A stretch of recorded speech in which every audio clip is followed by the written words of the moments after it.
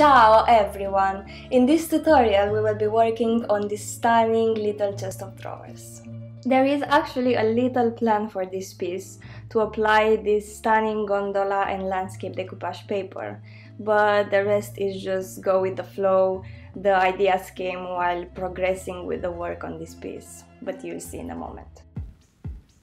I cleaned the whole piece with white lightening, which is Dixie Belle furniture cleaner, and I rubbed all that dirt away. I used a toothbrush to clean in between the details, and I switched to an abrasive cloth for the rest of the piece.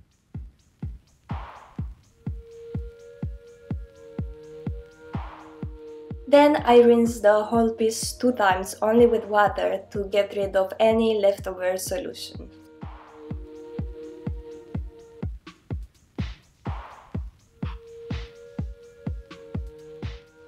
We let it dry overnight and it's time to start painting. I started to apply a delicious shade of brown called chocolate, and I applied it only on the corner of the drawer because the transfer is not wide enough to cover the whole thing.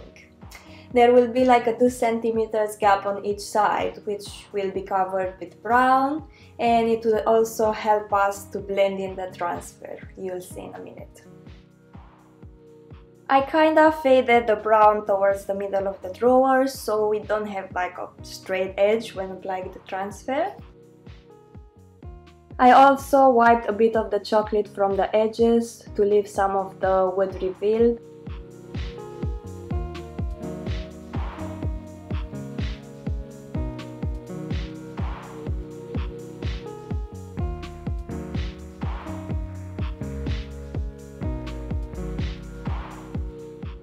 In the middle I applied buttercream, which is a pretty off-white, and I kind of faded it out at the end in the chocolate using short horizontal strokes.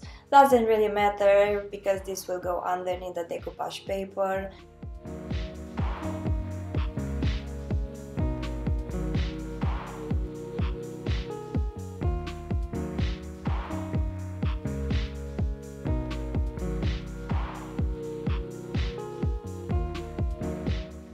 I let it dry for about 2 hours, and meanwhile I started to work on the first drawer. Anyway, seeing these splendabulous carvings on the first drawer, I thought it would be really cool if I leave the drawer as it is and just add some baby blue and green in between the carvings, then wipe over them.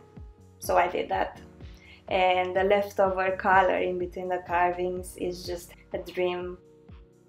So first I dumped the whole drawer, and then I applied the gulf on some carvings, and then I applied some holy guacamole in others, or over the gulf as well, making like a mix of colors.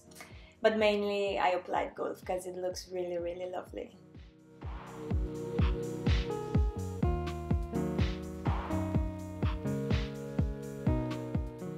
This is actually such a simple trick that does a lot to a piece.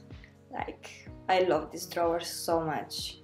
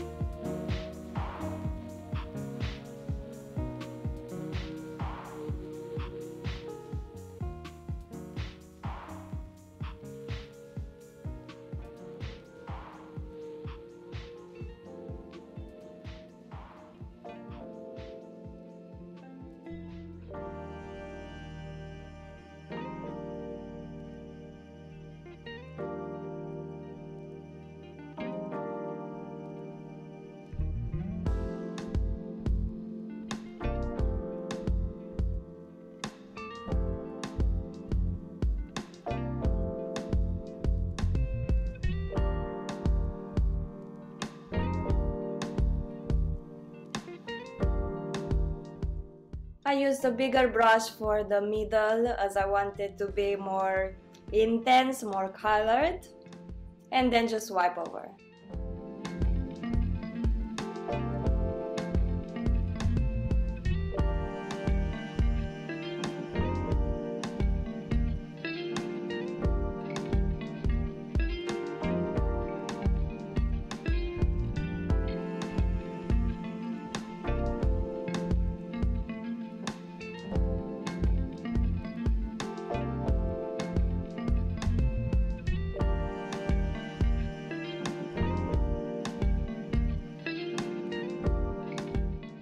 It's time for another exciting step, applying the decoupage paper.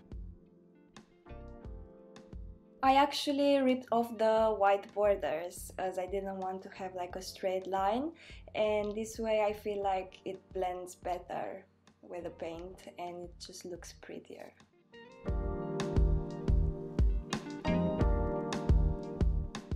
I applied a layer of clear coat on both drawers, which will act as a glue, and then I stick the paper on. If you didn't stick it right, you can lift it up and reposition it, no worries. And they are not only easy to apply, but these rice papers are all so cool because you can distress, paint, get really creative and quirky with them.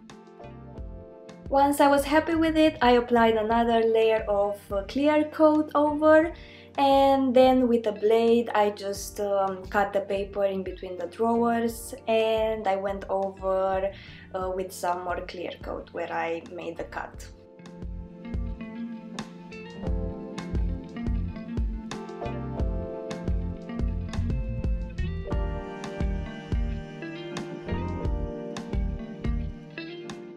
I get rid of the extra paper with a 220 grit, and this way it will be nicely removed. Once I was done with it, I let it dry for about 2 hours. Now let's add the second coat of chocolate, same as we did in the first coat. But this time we will go over the decoupage paper with the paint, so it will integrate it in our situation here. It will look really nice. I picked up a small amount of paint and I first applied on the edges where I want the color to be more intense, and with the leftover paint I stippled it over the transfer with a light hand and kinda fading it out. Doing like this, it will make the paper and the piece to look like a whole, integrating the decoupage paper really well, and it's also looking like it has been painted a long time ago and it has a long past story behind. What do you think about it?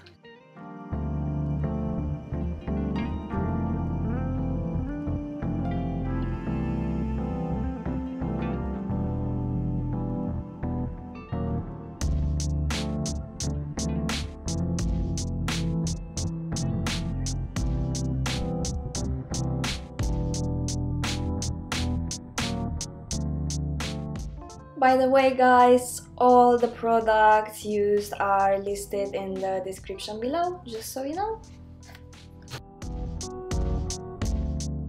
Once I was done with it, I let it dry for another 2 hours, and then I took a little piece of 240 grit sandpaper and I started to sand the corners to reveal the wood. It looks actually really interesting, I like it. Then I went over the decoupage with the sandpaper slightly, and we are done with the front.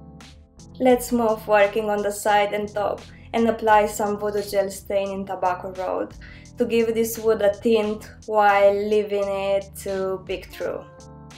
The tobacco road has a similar shade as the brown paint I used, so I decided to apply the gel stain instead of doing like a color wash with chocolate in order to get the same look. It's just easier.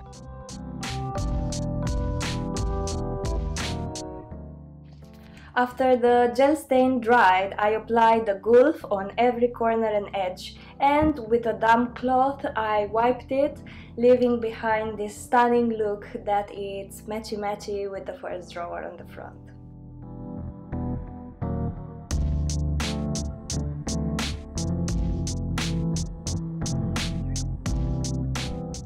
I let it dry for 2 hours and it was ready to be sealed with flat clear coat in 3 layers, letting each coat to dry for 2 hours.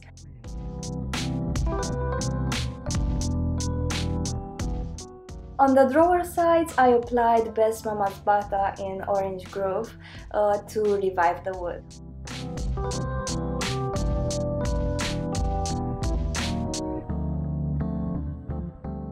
On the top, we applied 3 coats of gator hide to have a more durable finish, and same, letting each coat to dry for 2 hours, and this is the final result.